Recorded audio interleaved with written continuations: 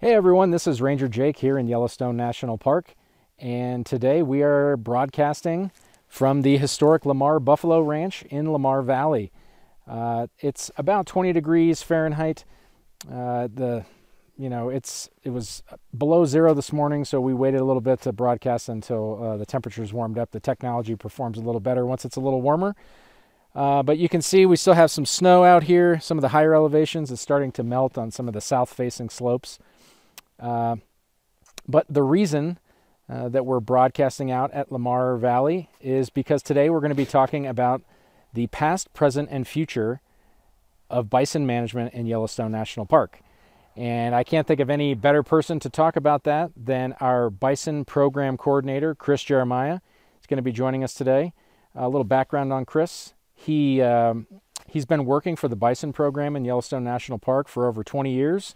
And he has a PhD in studying diseases in wildlife, particularly in bison in Yellowstone National Park. So we're really excited to have this conversation today and to learn a little bit, to share with you about the past, present, and future of bison management. So with that, I'm going to jump behind the camera, and we'll have a little conversation, and I'll have Chris come on the camera.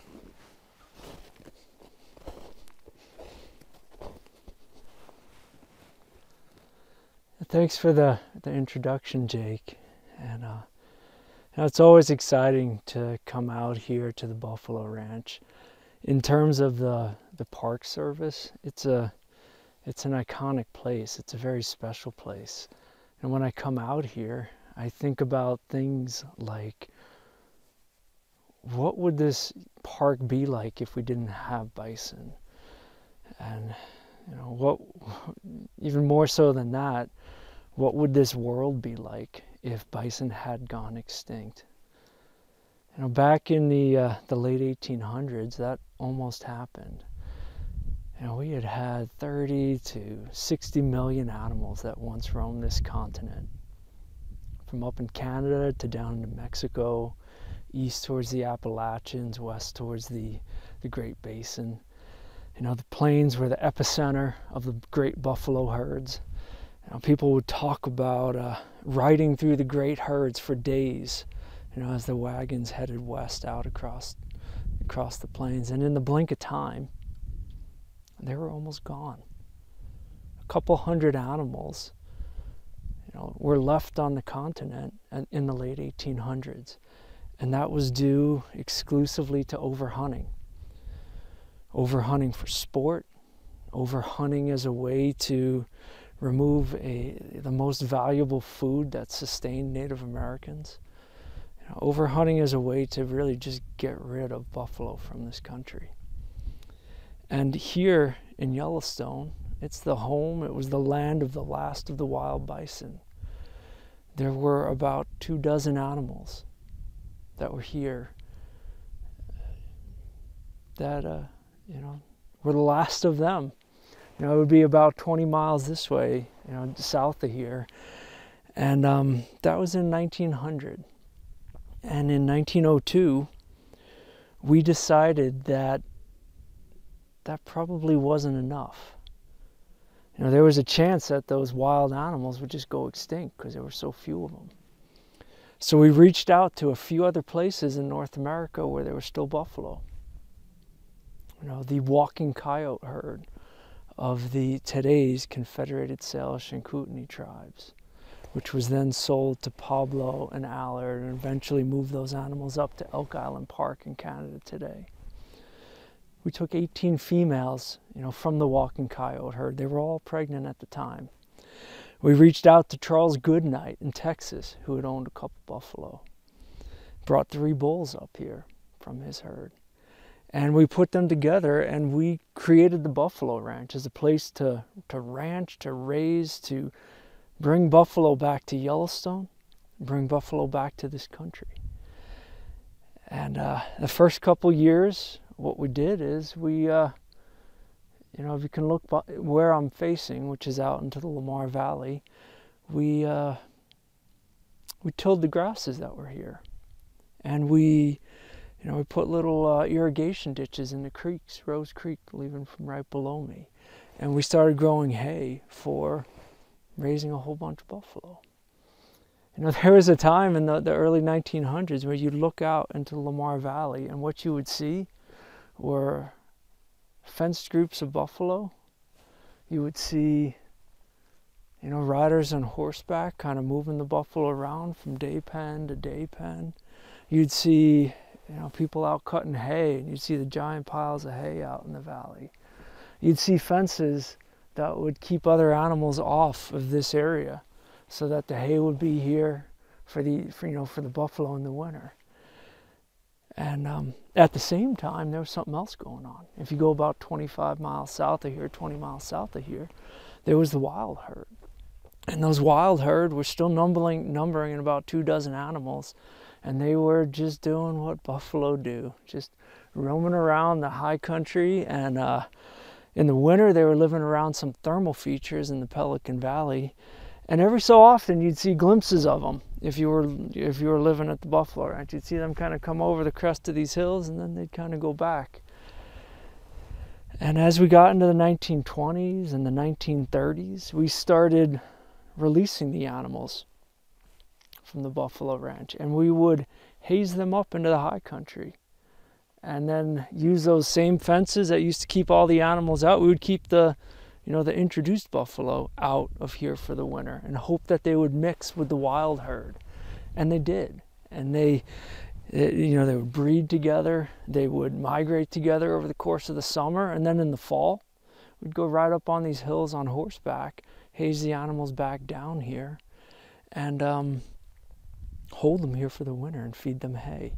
Hay that we grew here, hay that we grew up Slough Creek and some other areas of the park. In the mid to late 30s, we took animals from here, about 71 of them, and we moved them to the Firehole, which is by Old Faithful, and we moved them to the Hayden Valley, and we started to repopulate other areas of this park. And that was really the story for the first 50 or 60 years of buffalo conservation. It was raising animals here, reintroducing them to other areas of the park, really, having a husbandry approach to bringing buffalo back here. Had those techniques ever been done in any sort of a national park before? Were we copying everything or any place, or was it like this is the first place we're just kind of experimenting here? Gosh, that's a really good question. And that reminds me, I left out kind of an important detail that I did want to talk about. We really were the first ones to give it a shot at trying to restore buffalo to this country. Today, there's probably about 19 federal public bison herds. Those are between the Fish and Wildlife Service, the Park Service, the Bureau of Land Management. And those 19 herds probably number about 11,000 animals. And of those 11,000, about 5,500 live here right in Yellowstone, so about half of them. The other half are spread across those other 18 herds. All those other 18 herds are generally pretty small. Most of them are 100 to 200 animals. There's a few that are larger, upwards of 1,000. Most of those herds are fenced. Most of those herds are rounded up every fall. And then animals are pulled from the herd and culled in order to control numbers at a set carrying capacity for each park or each Fish and Wildlife Service reserve. And we do that because that's the model that was generally developed for buffalo conservation. That's not the model we use for wolves or elk or trout or eagles. It's just what this country has what we've kind of decided as what works. And, the question you asked is like, are other people doing what we do here? And I'd say, not so much.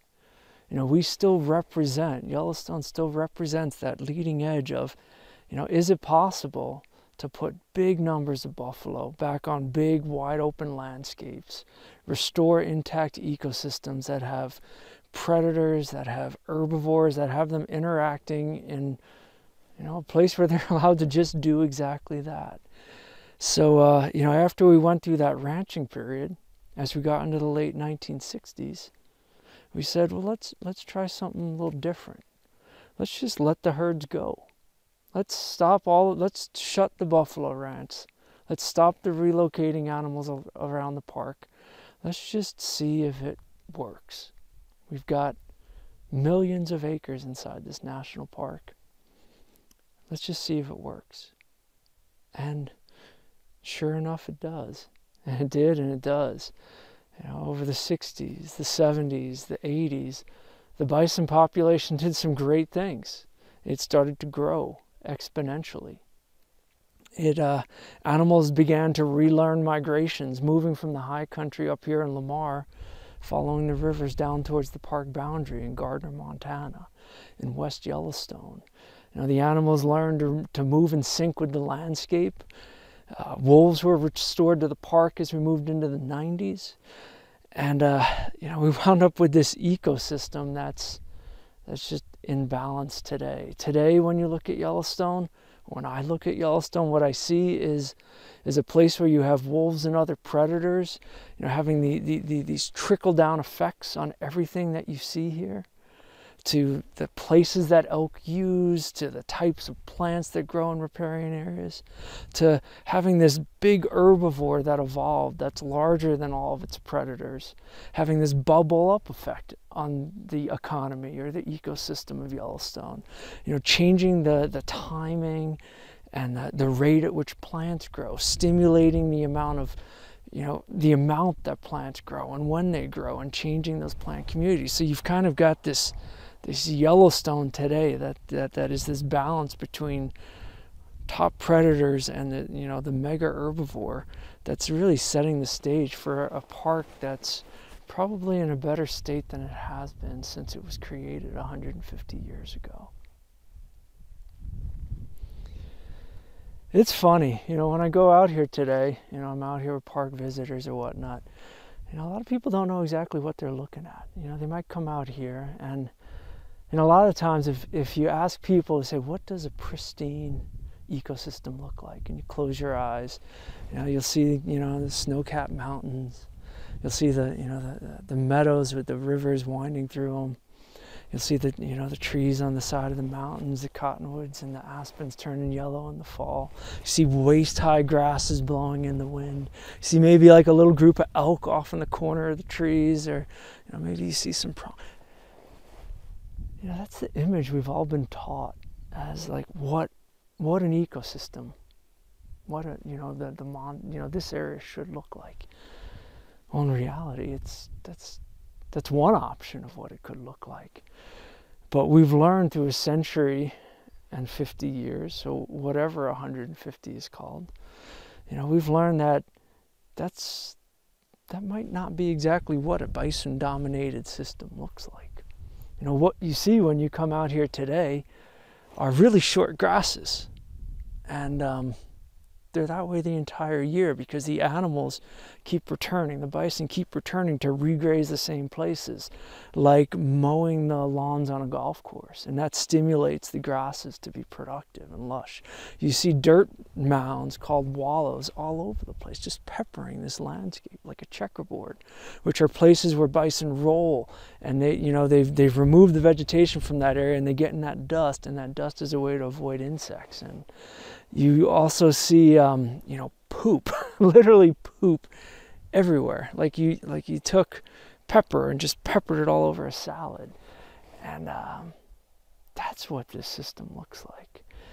And a lot of people don't expect that. They ask me, is this okay? And I'm like, it's better than okay. It's exactly what this place should look like. The thing with bison, though, is that as I said, we're the only really federal area, or one of the few federal areas that's trying to test this idea of whether or not bison can be managed like a wild animal. Allowed to go where they choose, to roam where they please, allowed to their numbers to vary with the weather, with disease, with predation, and some human harvest. Like elk populations, pronghorn, deer, even predators are somewhat regulated by human harvest outside protected areas like national parks. Well, as the bison population swelled and grew through the 80s and 90s and all of these good things that were going on that I talked about, we learned a really important lesson here in Yellowstone. We learned that outside of the park, bison might not be valued the same way they're valued inside the national park. When bison, which follow rivers as they migrate, followed rivers and exited the park, we were sued by the states that the animals migrated into. We were sued to say that these animals are not okay outside of the national park. We're not ready to have them outside of the park because of threats to people, threats to private property, threats to livestock, both food for livestock and giving diseases to livestock. So we hit a standstill. We spent 20 years, maybe it wasn't quite 20 years, but upwards of 2 decades in court negotiation with the state of Montana, trying to figure out what should we do when animals exit the park. We were in a really tough position. Everybody was. But I think of my predecessors. This would have been right before I came to Yellowstone. I came to Yellowstone to implement the plan that my predecessors developed through those years of court negotiation. But I can only imagine being in their footsteps. One option was, well, you could manage the park like we manage the other federal areas, which would have meant putting up, corrals all over this park and rounding up animals and controlling numbers every year. And you'd control them by sending those animals away, likely to slaughter.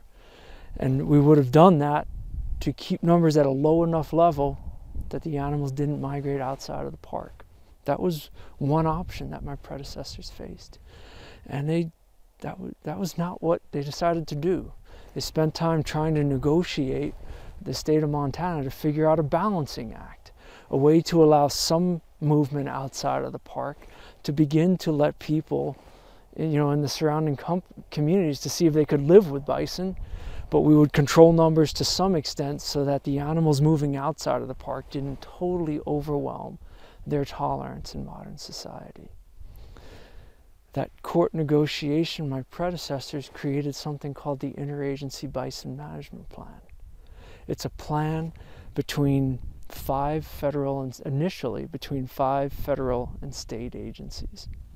It was the two agencies from Montana, the Park Service, the Forest Service, the Animal and Plant Health Inspection Service, a federal entity that's used to deal with diseases that can be transmitted to livestock.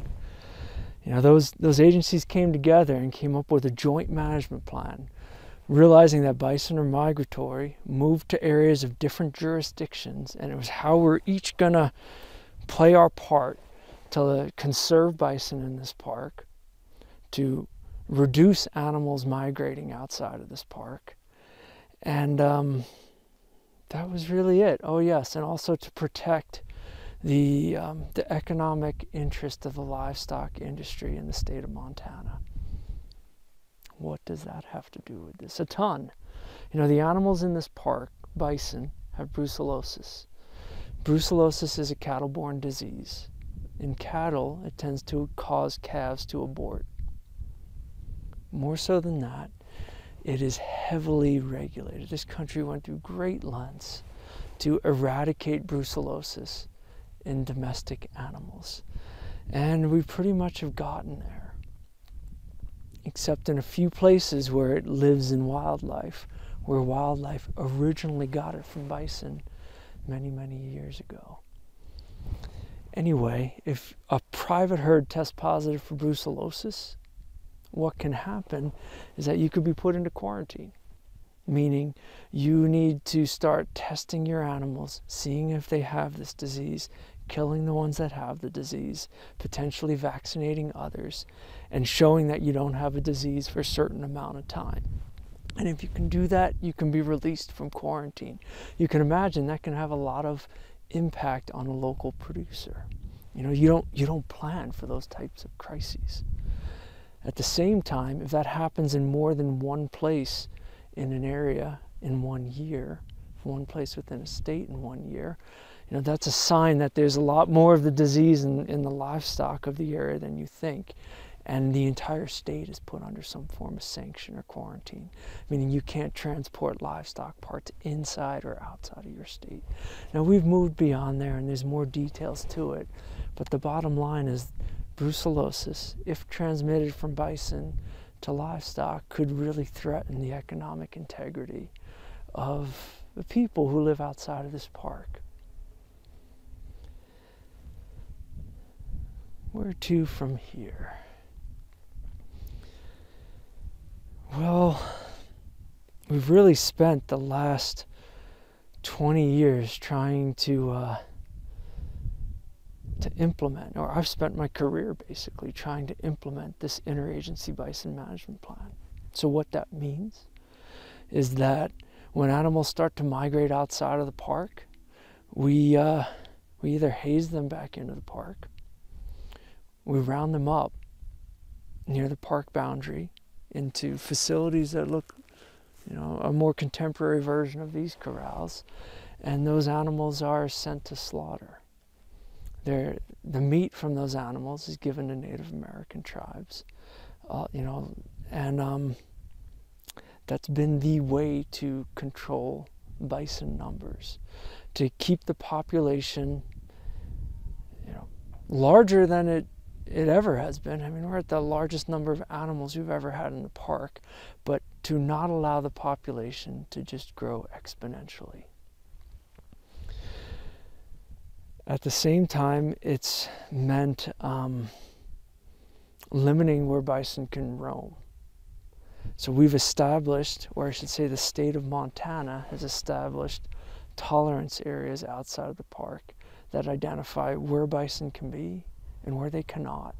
And when animals roam outside of those areas, they're moved back inside the park. We're at the point, well, I guess there's some more details too. As we've implemented this plan over decades, there's a lot of things we've learned. One is that there's a way to engage other stakeholders that are connected to Yellowstone bison. One of those being Native Americans or American Indians. Over time, various tribal entities became members of the Interagency Bison Management Plan. Some of those tribes, their goal was to return live bison back out to Indian country. Others was to use triatized hunts to harvest animals that have exited the park and otherwise would be rounded up and sent to slaughter.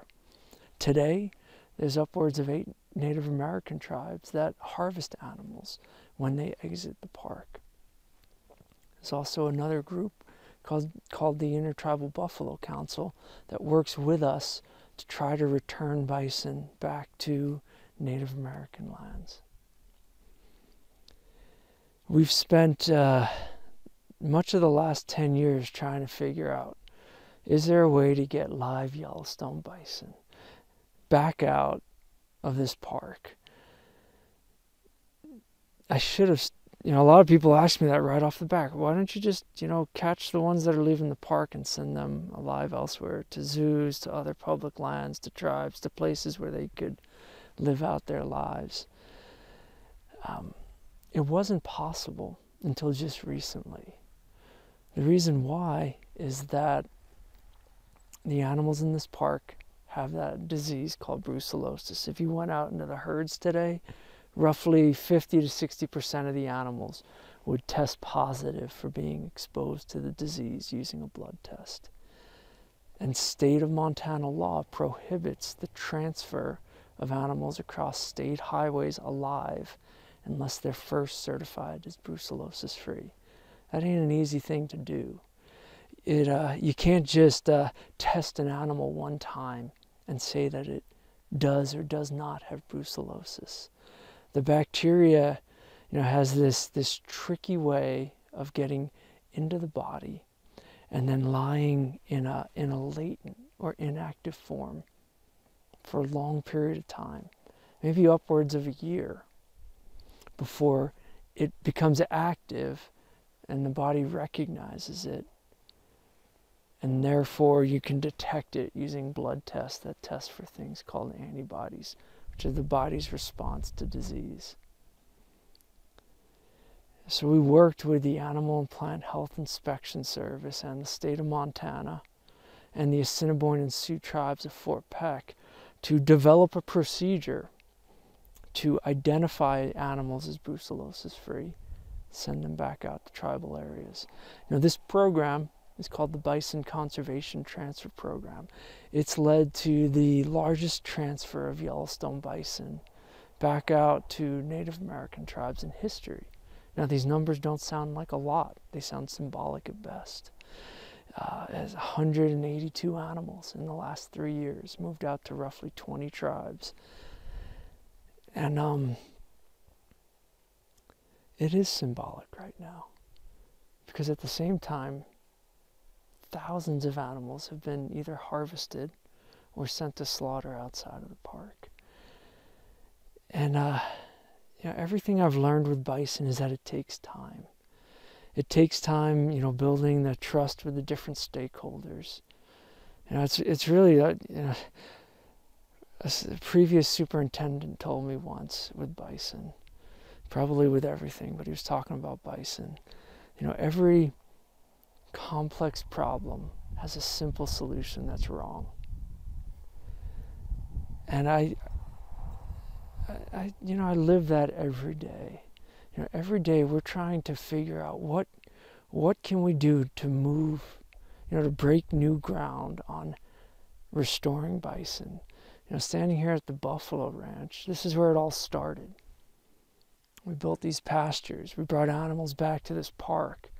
It's the greatest conservation of this park in its history. When we took them down, that's probably even bigger conservation story. And what we did is we moved these pastures down to the park boundary because modern society and the states weren't ready for bison to leave national parks. And we used them to catch animals that were leaving and kill them. And now we've moved beyond that to some extent. We figured out how to also catch them and within the constraints of today's world, move them back out to start other herds among people who care about them as much as anyone. Native Americans who have a unique connection to Yellowstone bison. They see these animals as closest ancestral connection possible, because this was the last of the wild buffalo. These were the last animals that weren't rounded up, put behind some fences, or put on a reservation. So getting them back and becoming a stakeholder and a steward for this issue going forward, it's a huge success. And all of this stuff just takes time. I think that my role here in Yellowstone is, biding more time for these animals, for this population. And seeing when the world's ready to kind of make another step, we'll be ready to oblige, to help. But in the meantime, we need to, only go as far as the common ground of all the different stakeholders that are involved with bison. One thing that we're doing right now is working on a new management plan. The original one was called the Interagency Bison Management Plan. The park is re-looking at how do you manage bison exclusively within the park. It's not to rewash the 20 years of interagency and intertribal coordination that we've worked through. It's more to solidify many decisions that have been made along the way, to say that these are things that we've all agreed to and we've realized they work. So let's use this as the baseline for moving forward. So what are some of those things? The original management plan thought there should be about a max of 3,000 animals in this park. Well, today there's 5,500. When you look at the capacity of this landscape, it can support 8,000 to 10,000 animals or more. That's new science. that's part of, you know, establishing this new baseline, that this park can sustain many, many, many more bison than we thought originally. And it benefits the park. We've learned that with larger numbers, we can control the conflicts outside of the park. And that the way we've done that is just building trust with the different agencies over time. Another new piece of information that came out was that elk also have brucellosis. And the original management plan had a lot to do with brucellosis management. And the infection is in the elk that are standing next to the bison in this park. And those elk don't have the same constraints of bison, meaning they can move across the park line as they choose. And in fact, transmit brucellosis to livestock in this area 30 times in the last 2 decades. You know, that information is important information to have, because what it tells me is that really it's bison aren't valued as much as elk in this ecosystem outside of the park. And just being able to have that conversation is a new baseline that we need to have in this new plan. You know, going forward, in 50 years from now, when somebody else is doing this video, about the, what would that be, the Bison Centennial? The Bicentennial. You know, I hope these are the things that they talk about.